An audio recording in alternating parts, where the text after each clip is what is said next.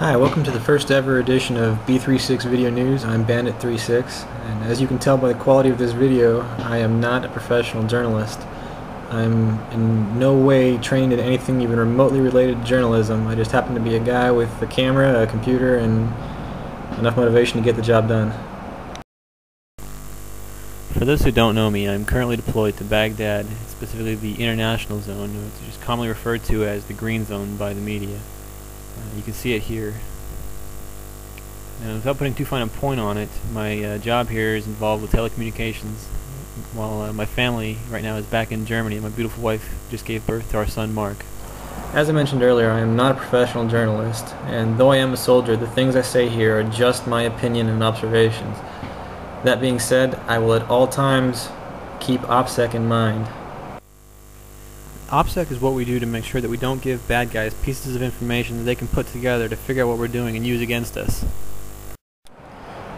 I'm doing this because I'm lucky enough to be here in Iraq, seeing the good that we're doing here firsthand. And like everyone else out there, I'm bombarded every day with negative headlines from the mainstream media. And after seeing the discrepancy between what was reported and what's really going on the ground, I decided it was time someone started putting out some good news about the things that are going on here in Iraq. News that shows the progress we're making over here, something other than body counts and the car bombs that flood network news channels. And now that the formalities are out of the way, let's get on with the good news. First off, Major General Caldwell is going to run down a short list of some of the things that we've accomplished here in the last 2 years.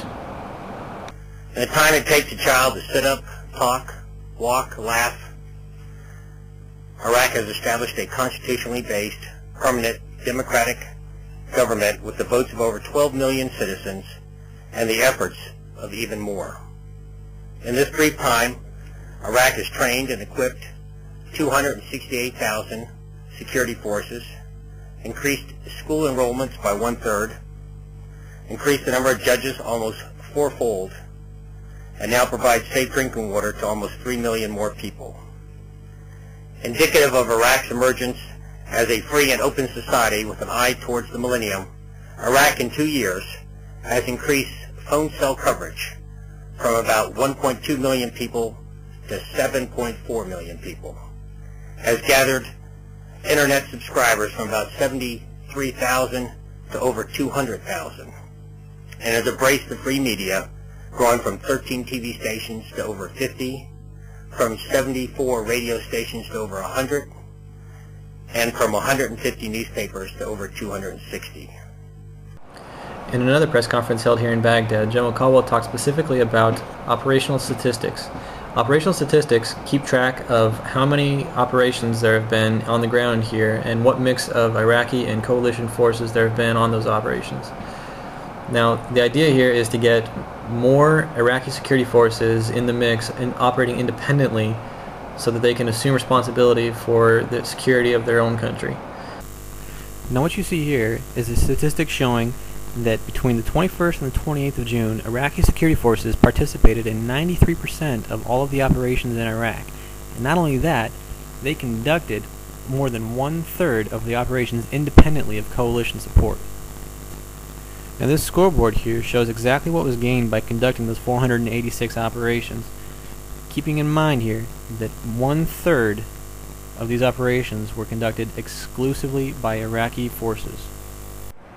Now, as the ISF continues to step up and kick terrorist butt, you're going to see more and more stories like this one out of Muthanna, Iraq's second largest province. As you know, Muthanna, deep in southern Iraq, will soon become the first province in which Iraqis, specifically the governor, will be in charge of Iraqi security forces and, of course, the security for all the Iraqi people who live there. He will assume the day-to-day responsibility not only for the governance of there, but the overall responsibility for law enforcement and security. It's a huge step. Stop, wait a second. Look how many of those seats in that room are empty. Here we are trying to tell people about this wonderful thing that we're getting ready to do over here, and no one wants to hear it. The map that you see here shows the progress for each of Iraq's 18 provinces as they move towards assuming responsibility for their own security. The determination of each of these provinces' status is made by a council that includes the government of Iraq and the MNF-I commander. Now there are 4 areas that contribute to each region's status: threat level, status of the Iraqi security forces, governance, and status of MNF-I forces. Now, as we continue to make this kind of progress, hopefully you'll be seeing more and more of this kind of story in the mainstream media. On my blog I recently posted a story about a soldier who survived getting shot in the head. Luckily he had his helmet on, and that protected him from the bullet.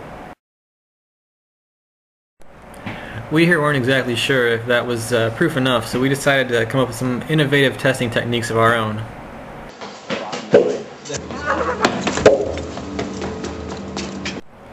Well, that's all the news we have for this time. If you have any suggestions or comments you want to make, go ahead and give me an email. I know the producer. I can pull some strings. And if you're wondering where I get my videos from, they're freely available online. All you gotta do is go to dvids.com or mnf-iraq.com. This is B36, out.